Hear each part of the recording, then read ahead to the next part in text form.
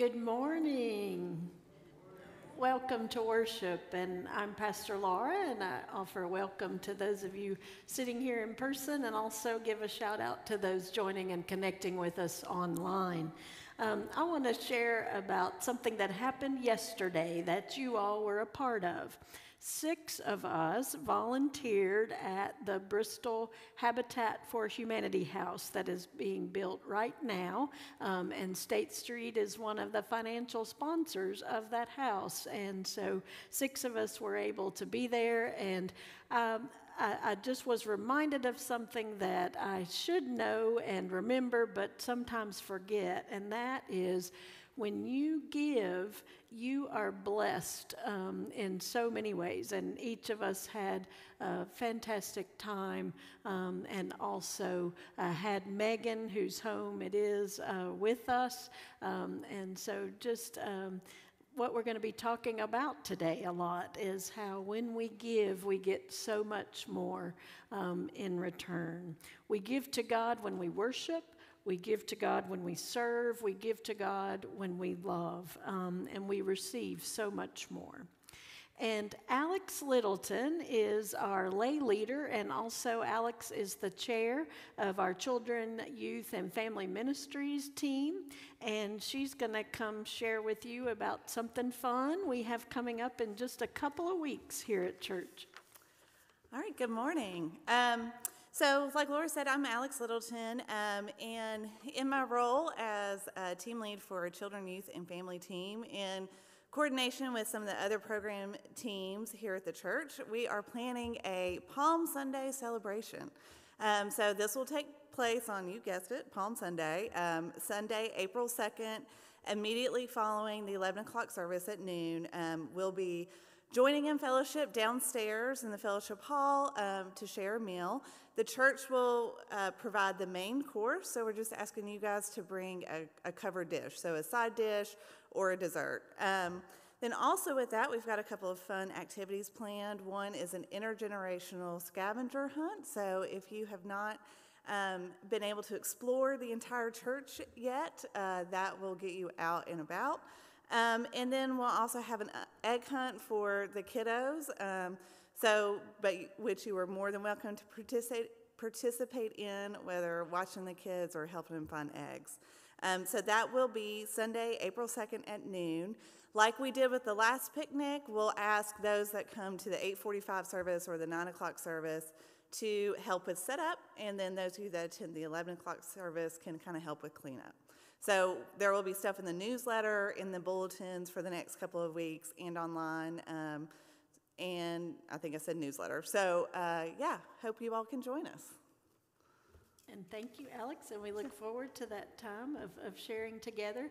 And I invite you just to turn to your neighbors and offer a smile, a wave, a bow in prayer for one another. That's another way. When you give a smile, you often receive a smile in return. And let's prepare our hearts for worship.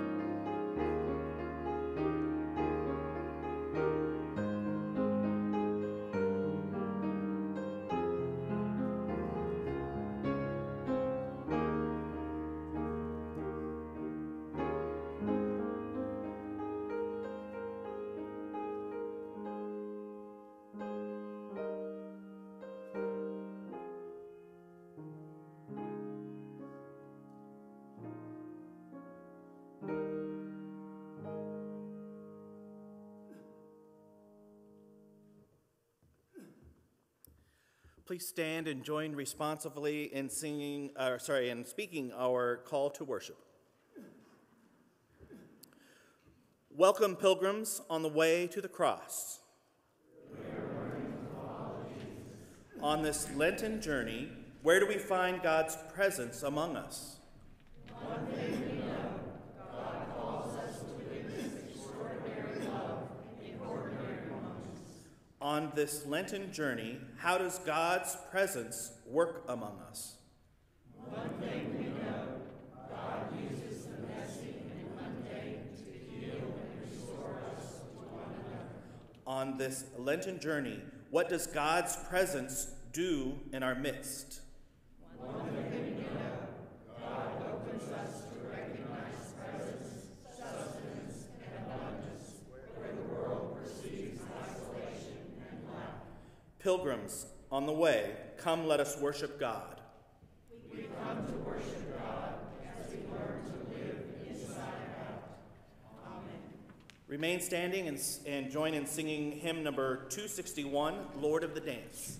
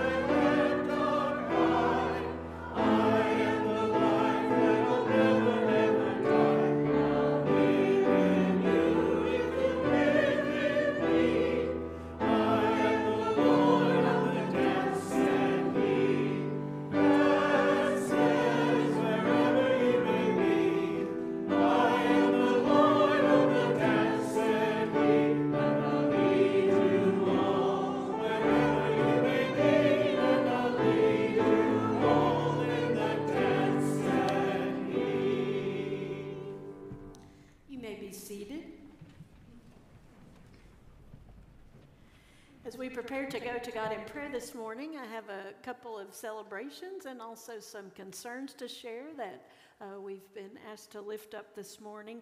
I want to offer a thank you to Anna and Pat Burns, who are here today, and also Becky Littleton and Alex Littleton that you saw earlier, and my husband David and I. We worked on this Habitat house yesterday, and would love to see a State Street team out there maybe every Saturday. There's plenty of work to be done, and Megan, who's getting the house worked with us, and it's just a neat thing to participate in and receive blessings from. Also, this coming Saturday, there is a Holston Conference Day of Prayer that will be happening in United Methodist churches all throughout our annual conference, and State Street is going to be one of the hosts of those days. It will be simultaneously going on in 4 locations, up in Dublin, Virginia, in Knoxville, and Chattanooga, and here, and we'll be gathering to learn about prayer and the power of prayer and to practice prayer together, and I think it will be a blessing. So we have 25 folks signed up so far coming here to State Street for that, and you would be very welcome to join in as well. That's Saturday from 10 to 1. Want to lift up sympathy for Helene Denny. We mentioned her last Sunday by the bedside of her sister. Her sister did die this past week, and those services were held yesterday in Maryland. So lifting up Helene. And then Tom Casson, who's a regular participant with our older adult ministry group, has been diagnosed with terminal cancer and is also receiving hospice care. And Randall is here today, and his wife Allison and Aria.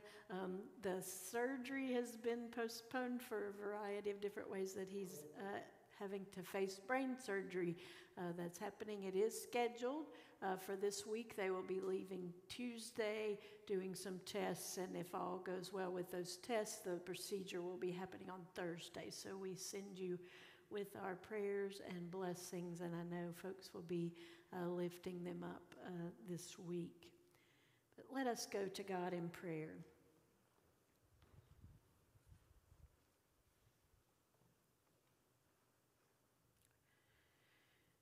Gracious God, we are people who sometimes prefer darkness over light. And sometimes we see ourselves as blameless, but we are quick to pass judgment on others. And we don't always stand firmly enough with those who are vulnerable, but we step back and focus on protecting ourselves. Forgive us, we pray. Bring us into your light that we may see ourselves rightly. Bring us into your light that we may know ourselves loved. Bring us into your light that we may live more fruitful lives. And we pray for your healing for those who are ill in mind or body or spirit. We pray for release to those who are held captive by old hurts or new bonds that oppress and entangle. And we pray that you would bring freedom to those unjustly accused, or relief to those burdened with debt, or comfort to all who suffer in shame.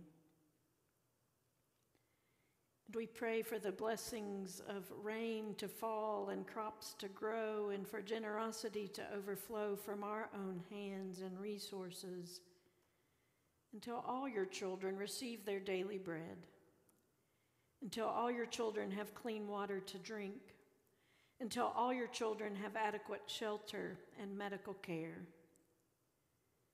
And loving God, help us to see the world with your eyes, to see others as you see them, and to be open and honest about ourselves as well. Because you have come into this world for truth and for judgment, we can leave our own judgments behind and leave them to you. And we take time now, gracious God, for some quiet prayer when each one of us can speak with you and hear your voice.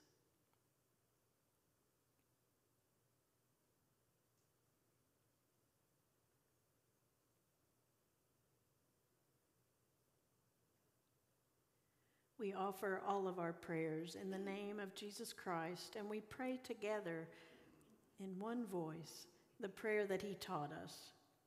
Our Father, who art in heaven, hallowed be thy name. Thy kingdom come, thy will be done, on earth as it is in heaven. Give us this day our daily bread, and forgive us our trespasses, as we forgive those who trespass against us. And lead us not into temptation, but deliver us from evil. For thine is the kingdom, and the power, and the glory forever. Amen. Our lives have a way of overflowing with the goodness of God, and so we bring forth our offerings this morning that folks give in so many ways. They give, and thank you for giving in the offering box that we provide. They give online. They give all throughout the week in different ways, and thank you for the ways that we seek to let our abundance overflow and touch others. And let us pray. Most gracious God, as we bring these gifts to you, we pray your blessing upon them and upon our hearts, that the generosity that you give to us can be reflected in the ways that we serve and share. In Jesus' name, amen.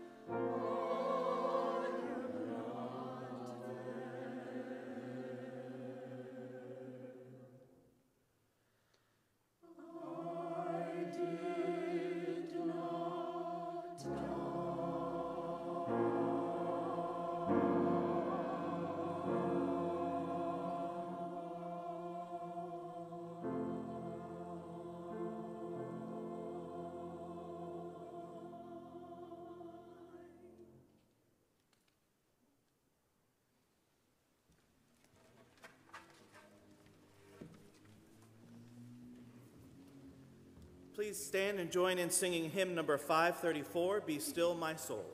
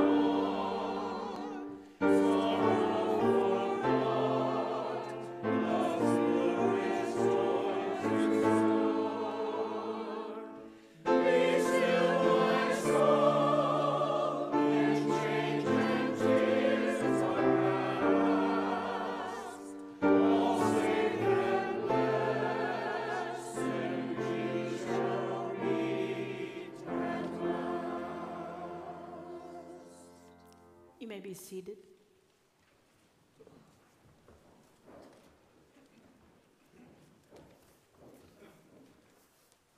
Our scripture lesson this morning comes from 1 Timothy chapter 6, verses 11 and 19. Hear the word of God. The good fight of faith. But as for you, man of God, shun all this. Pursue righteousness, godliness, faith, love, endurance, gentleness.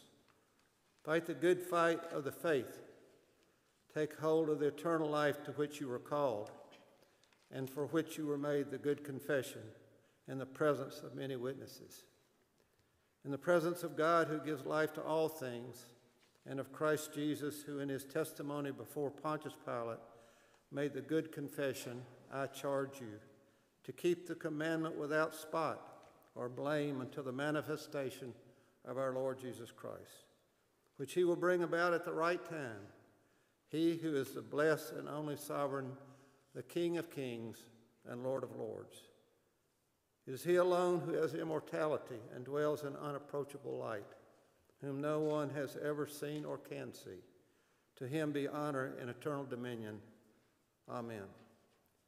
As for those who in the present age are rich, command them not to be haughty or to set their hopes on the uncertainty of riches, but rather on God, who richly provides us with everything for our enjoyment. They are to do good, to be rich in good works, generous and ready to share, thus storing up for themselves the treasure of a good foundation for the future, so that they may take hold of the life that really is life. This is the word of God for the people of God. Thanks be to God. Let us pray. Holy God, and now may the words of my mouth and the meditations that come from all of our hearts, may they be acceptable in your sight. For we know that above all, you are our rock and our Savior. In the name of Jesus, we pray. Amen. I want you to think for a minute about the most extraordinary act of generosity that you have ever witnessed. I may have told this story to you all before, but it continues to be the story that is the example for me. I'd like to say it was something that I did, but it wasn't. That would actually be the farthest from the truth. The most extraordinary act of generosity I ever saw was offered by a man who was homeless. And it was during a worship service I was leading as part of the homeless ministry at the church where I was serving, and we would provide transportation from several homeless shelters that were in this community, and we would provide a meal, and then we would share and worship together. And this was a very cold evening. And one of the men who came was wearing shoes that were falling apart, and his toes were showing, and they were purple from the cold, and he might as well not have had any shoes on at all. Now, a couple of volunteers pointed this out during the dinner, and so we had a little powwow off in the corner, you know how we do sometimes, and it's kind of like we called a committee meeting to try and figure out what we could do. And we thought, well, we have these vouchers that we can give to him that he could take to a local thrift store and get some there, but that was going to help him tomorrow, not tonight, and that would be helpful to him if he had a way to get there to the store. One of the volunteers said, well, I'll go out and I'll get some, but, how would I know what size or what kind he would like? I don't know if that would work. In our little huddle, we were feeling pretty helpless, and then out of the corner of my eye, I watched as one of the other men who was there for the service, who was also homeless, he sat down in a chair, he took off his own shoes, and he went over to the man whose shoes were falling apart, and he said, "Here, take these. I have another pair back at the shelter." An extraordinary act of generosity. And it was quite humbling for us good church folks who had been having this powwow. Why didn't we think of that? How many pairs of shoes were in our closet that never even saw the light of day, much less provided warmth and comfort for someone who might not survive without them? Hadn't even crossed our mind. Do you own your possessions, or do your possessions own you? That's one of the questions that Adam Hamilton poses in lifting up generosity and giving as one of the 5 essential practices of the Christian life that we've been looking at together during this Lenten season. Jesus puts it this way in Matthew chapter 6, "Do not store up for yourselves treasures on earth where moth and rust consume, where thieves break in and steal, but store up for yourselves treasures in heaven, for where your treasure is, there your heart will be also." Now, Jesus probably talks about money and the dangers of wealth more than he does about anything else.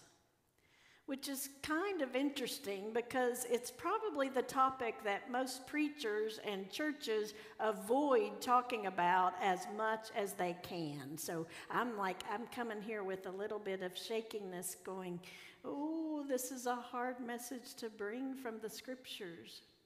Now, do any of you have a red letter Bible, one that puts all the words attributed to Jesus in red? And there, in those words, Jesus says things like, sell your possessions and give the money to the poor. Jesus overturned tables of the money changers in the temple. Jesus spoke of the Pharisees as being lovers of money. You cannot serve God and wealth. How hard will it be for those who have wealth to enter the kingdom of heaven? Many of the parables and the stories focus on these dangers and also on unexpected examples of generosity, the lost coin, the widow's mite.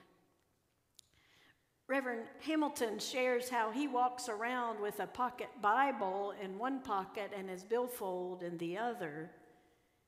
And every day he says what's in those two pockets are at war with each other. The wallet, it's tugging at his heart toward having more and acquiring more and spending more on himself. And then the Bible is calling him to think less of himself and more of other people and to give away what he has. And maybe that's why Jesus talks about money so much, because he knows how it tugs at us. He knows what a struggle it is for us and our walk of faith. So if we say we want to walk with Jesus, we better be willing to take our pocketbooks with us on that walk, because Jesus is going to have something to say about it. It's not money, though, that is evil. Money can be used, and we know and we've seen, for extraordinary things. One of the conversion stories Jesus shares is of his encounter with a man named Nicodemus, a tax collector whose heart was so moved by meeting Jesus and by the love that Jesus showed to him that he pledged to give half of his possessions to the poor and to pay back 4 times as much to anyone who believed they had been defrauded by him. Salvation has come to this house, Jesus says to Nicodemus. Money isn't the problem. The problem is all of our relationship with money and the power we give it. Do we own our possessions, or do they own us? Adam Hamilton describes how the Greeks and Romans of his day, of Jesus' day, even had a fancy word to describe this problem: hedonism. And hedonism is all about the desire to minimize suffering and maximize pleasure. And that really doesn't sound bad at all, does it? It seems a worthwhile goal. But when that desire takes our heart and energy, that can become the problem. And especially here where we live, it's a problem that's very hard to resist. So many messages always being bombarded with, oh, you just need this or that to make you happier. If you just had a newer car, if you just had a better phone, if you just had an upgraded kitchen, if you just went on a better vacation, if you just had a different spouse, if you just had a different child, that was all you would need to find the happiness you so long for. Now, the main problem with this is that it does not work. Have you ever gone through buyer's remorse? You spend this time dreaming of something you want, and you take time to research the options. Maybe you save up for it. You have this vision of what you're going to feel when you have it in your hands. And then you and you realize it doesn't bring you what you thought it was going to bring. It looked very good online. It looked great in the catalog. It looked wonderful on the showroom floor, but when you get it home, when you start using it, it just doesn't have that magic. And you're starting to look for the next thing. The other thing about our possessions and all the things we accumulate is that admonition, you can't take it with you, it's really true. We realize this when we see how quickly the things we put our heart and soul into holding on to can be lost. The flood that comes upon the basement, the natural disaster, the car crash, the bank failure, the stock market going up and down, all of those things that can seem so secure and so valuable, we've seen how they can be reduced to rubble, to nothingness. And yet they get so much of our energy and our time and even our anxiety and worry. And I'm asking myself this question: do I own my possessions, or do my possessions own me? Yes, Jesus talks so much about money and the dangers of wealth because he cares so much for our souls. Jesus came to save us. So, what do we do? Like the other essential practices of the Christian life we've been talking about, like worship and prayer and Bible reading and study and acts of kindness and serving, it's not rocket science at all. It's fairly basic stuff, and it's stuff we already know. The best antidote to hedonism, the best way to fight the selfishness and greed that can take a hold of us, the weapon that is most powerful against these very powerful forces is generosity. Paul puts it so well in 1 Timothy and makes it so simple. Do good, be rich in good works, generous and ready to share. And Reverend Hamilton offers some keys that I think can give a real sense of what this can look like. And one of the keys to real, true, and lasting happiness, he says, is to learn to want what you already have. He calls this finding contentment. Paul calls it taking hold of life that really is life.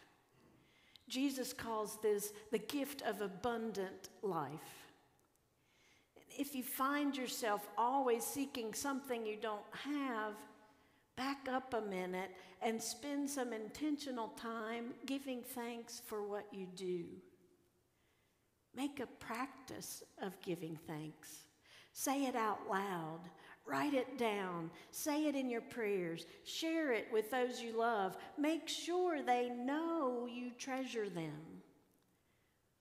And we know people like that, don't we? People who seem so happy and content even though they don't have much maybe, or even though their lives are a daily struggle.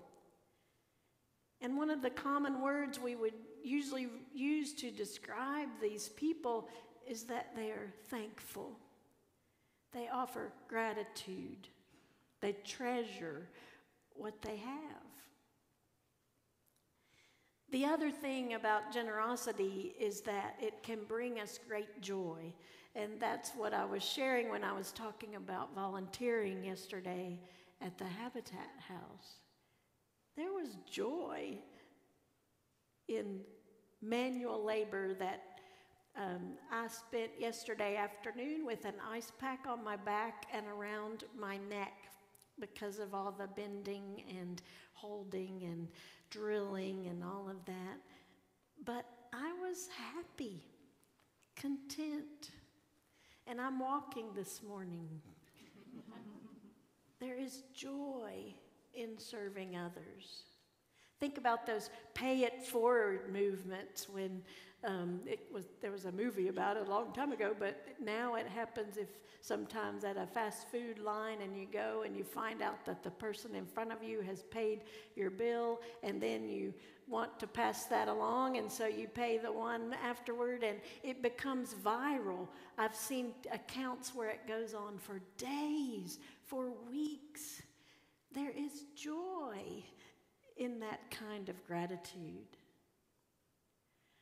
Reverend Hamilton says, we're created in the image of God, and God is generous. And we see God's generosity in so many ways, and we see God's generosity depicted most vividly on the cross.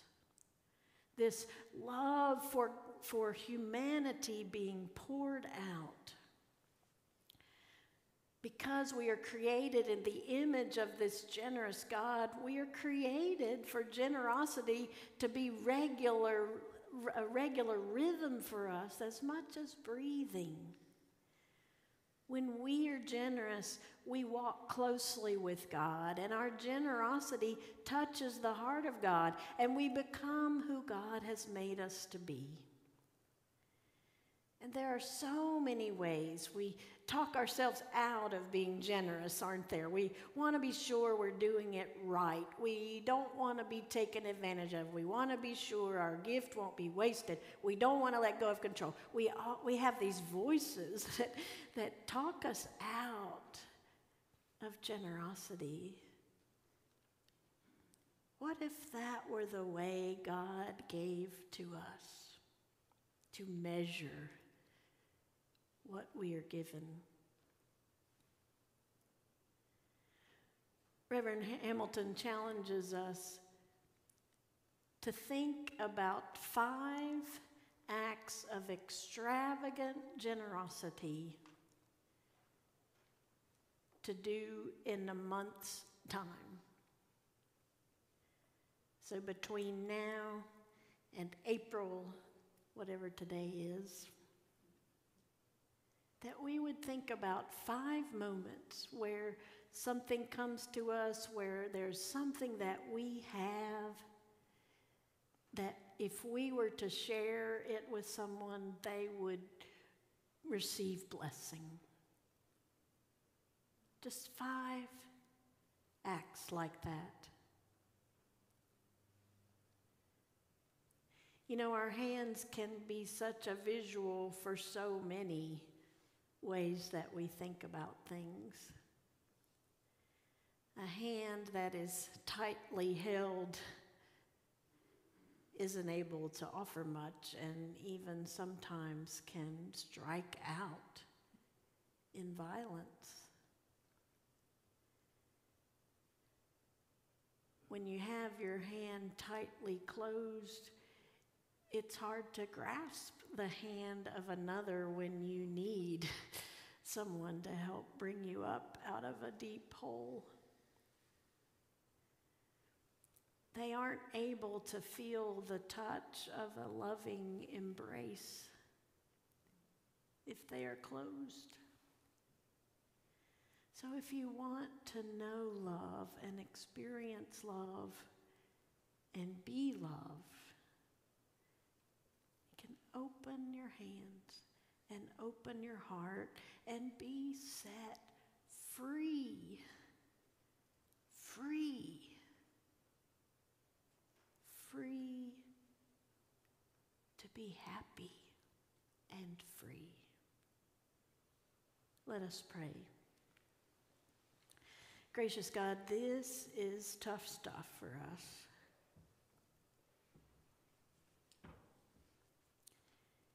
Because we know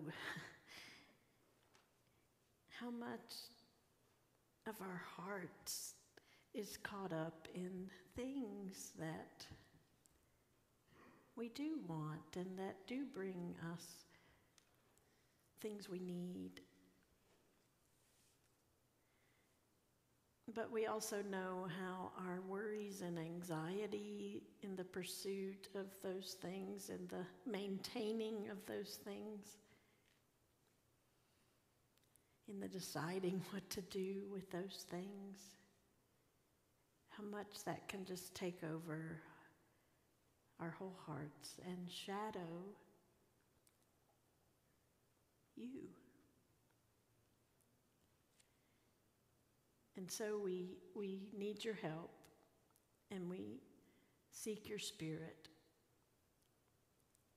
as we try to walk with you and as we try to tune our hearts and our hands and our lives to you so that we can all experience your amazing provisions, your extraordinary generosity,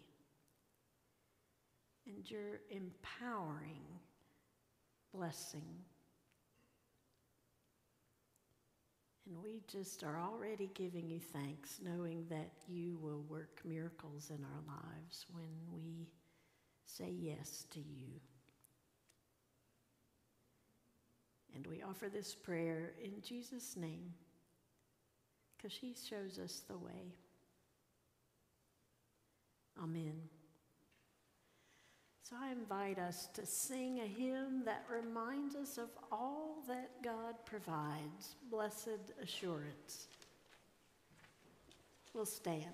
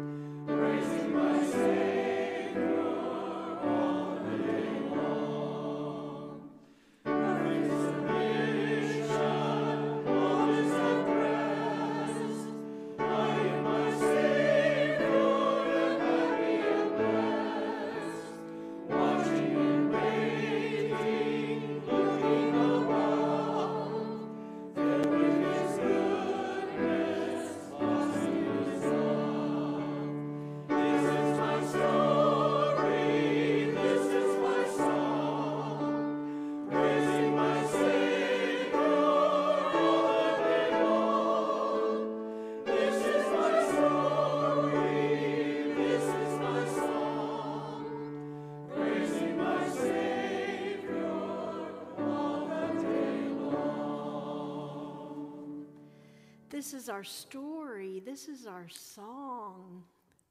The generosity of God.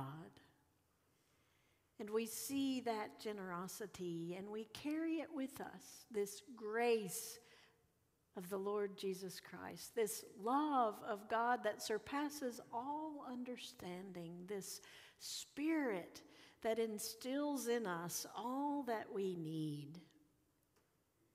Go forth in that blessing. Amen.